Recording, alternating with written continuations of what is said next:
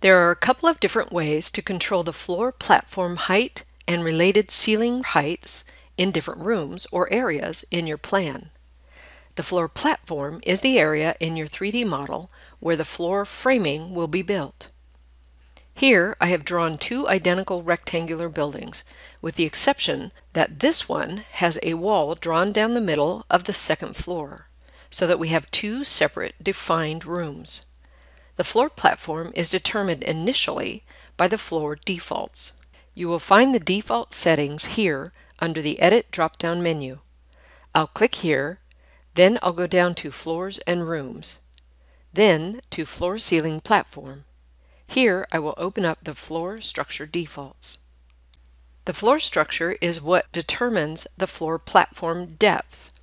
In here, my floor platform includes the framing layer and the subfloor layer, for a total of a 12-inch platform. You can override the floor defaults in each individual room. So in this floor plan, I'm going to double-click in this room area and go to the structural panel.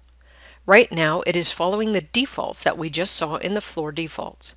But here, I'll go to the Edit button and we will change this to 23.25 inches. So now my total platform depth is 24 inches. I'll click OK here and here. Notice what happens here in the back clipped cross section. The floor platform is deeper and has pushed down into the first floor area. There is another way to affect the depth of your floor platform. In this floor plan, I'll go down to the first floor level and I'll make some changes to the second floor framing. To affect the second floor framing, you'll need to be on the floor level that is below the floor framing you want to affect.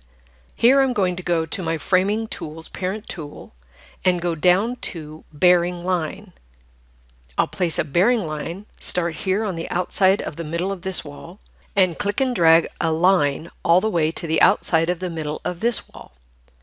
Then I'll go back to the Framing Tools and select Joist Direction Line and place a joist direction line on each side of the bearing line.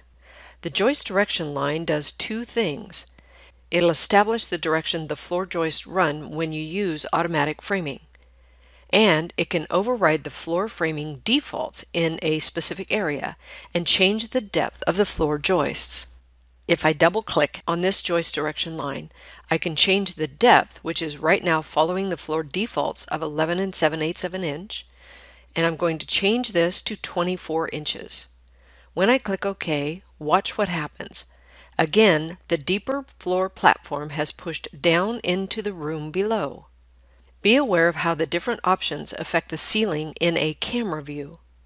On the first floor level, I will take a camera view of this room.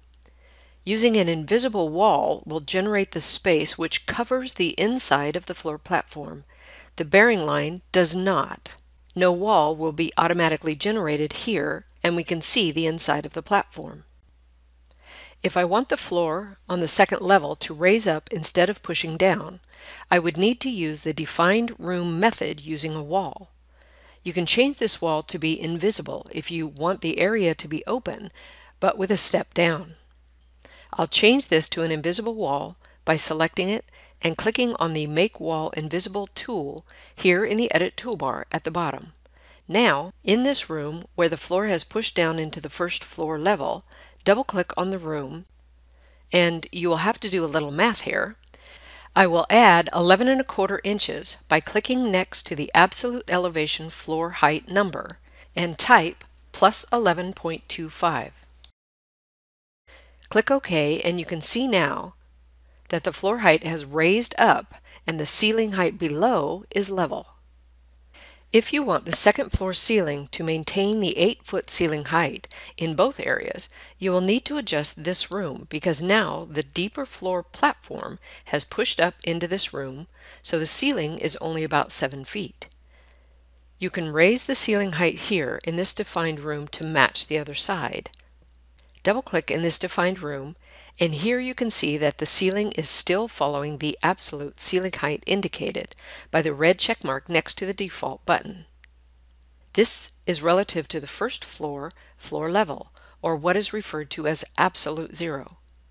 However, It is no longer following the ceiling's relative height, which is relative to its own second floor floor height. So we will click here under Relative Heights on the default button to take it back to the 96-inch ceiling height. Notice now that it is not following the absolute ceiling height. In a camera view, you can now see that we have a room with an area that is stepped up on one side. To make the ceiling level in both rooms, double-click here on the floor of the stepped up room area to open the room specification dialog. Click on the Structural tab, and then click and drag your cursor over the absolute ceiling number. Type Ctrl-C to copy the number into your computer's memory. Then click Cancel here. Double-click on the lower room's floor to open its room specification dialog. Go to the Structure tab, highlight the absolute elevation ceiling height, and type Ctrl-V as in Victor to paste in the number that we copied, and then click OK. Now we have a room with a stepped-up floor, but the ceilings are level in both areas and on both floor levels. There are a lot of creative things you can do with your design using floor platform depths and floor and ceiling heights in different areas of your plan.